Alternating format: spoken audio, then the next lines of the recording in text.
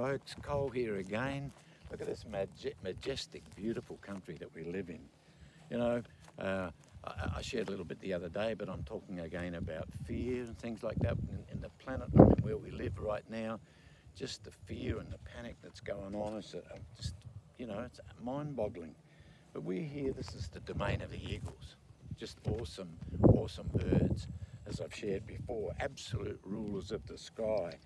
You know, when I was doing my book on eagles, you know, the Greeks believed that they were the connection, the divine connection. The Romans used to march with a golden eagle. The Egyptians, the Israelis, our Aboriginal people take them as a totem. The North American Indians, you know, they're a sign of courage. They take the feathers and stick them in their hair and things. It's an international, you know, all time it's a symbol of courage. People like Napoleon, he named his son as a baby eagle. Alexander the Great, even Hitler, they all saw that the eagle was a sign of, symbol of courage. The early church, they had lecterns made in the form of an eagle with outstretched arms, which they put their Bibles on as well. Eagles are just amazing birds. I mean, they know, I've seen videos of them attacking wolves. I shared once before, but here on the Gold Coast, they had an international competition for hang gliders, and the German pilot flew into the area of a wedge-tailed eagle, and the eagle attacked him, slashed his glider and almost cost him his life. I remember seeing a film also in the Philippines. They were filming the Filipino eagle, and the cameramen had to have crash helmets on because the eagles would dive and hit them in the head. Legendary, just amazing boldness. And the Bible talks so much about boldness and courage. God has not given us a spirit of fear, but one of power and of love and of a sound mind. The righteous are as bold as a lion. You know, in Revelation chapter 4, there's an amazing passage of scripture, and it talks about a creature with with the first part of its face was a lion, second was an ox, and the third was a man, and the fourth was an eagle. The first face, what's that? Lion. It talks about supreme, you know, leader or symbol of the wildlife. Ox, domestic, same thing. The man, ruler of the earth, but the eagle is ruler of the skies, absolute supreme ruler of the skies. And God likens us to eagles. Think about that. Look at this beautiful domain here.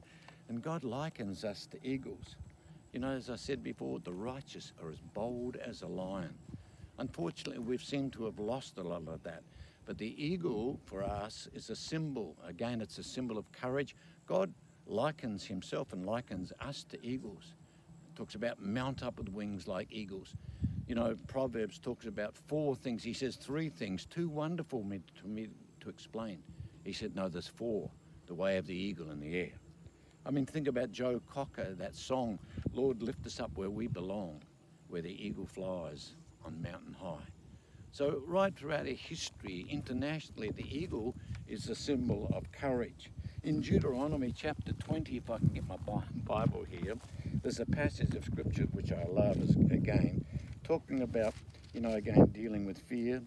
In Deuteronomy chapter 20, verse 1, it says, when you go out to battle against your enemies, and you see horses and chariots and people more numerous than you, it says, do not be afraid of them, for the Lord your God is with you, who brought you up out of the land of Egypt.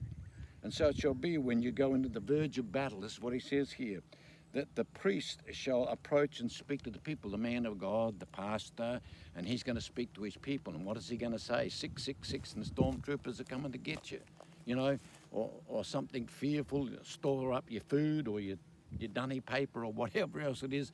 I even heard ministers, international ministers, saying it might be a good idea to store up some food. I mean, fear is so contagious, it just jumps off. Go down the shops, and when there's fear and panic and it jumps onto you, it says no. It says here, the priest shall approach and speak to the people. And what's he going to say? He says, hear, O Israel, today you're on the verge of battle with your enemies. Do not let your heart faint. Do not be afraid. Do not tremble or be terrified of them. Why? For it says, for the Lord your God, it is he who goes with you to fight for you and against your enemies and to save you. You know, remember Jesus, every time that he would come and he'd say, fear not. He didn't say, panic, let's bolt. head to the hills and we'll store up food. He said, fear not. Why fear not? He says, because I'm with you. And God said, I'll never leave you nor forsake you. So if there is something that we can, in this day and age, and as I say, the Bible also talks about first the natural, then the spiritual. There are things in the natural that we can apply in the spiritual. And one of the things I believe that we can see is the legendary boldness of an eagle. Some time ago, I took my wife out in the Northern Territory when we lived there. I found this nest where there were baby eagles, and I talked my wife into climbing up to have a look at these baby eagles.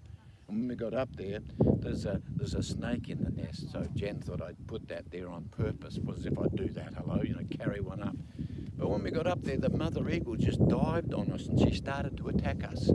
And Jen got down, got away. And even when we were leaving, she was picking up turtle shells and dropping them on our head. Eagles will defend their family, defend, their home, their area to the death. There's something we can learn, I believe, in this day and age from eagles, and that's courage. Courage is not the absence of fear. If you've never had fear, you're either a liar or you've had a lobotomy. But courage is simply suck it up, tough it out, and do it, even if you have to do it scared.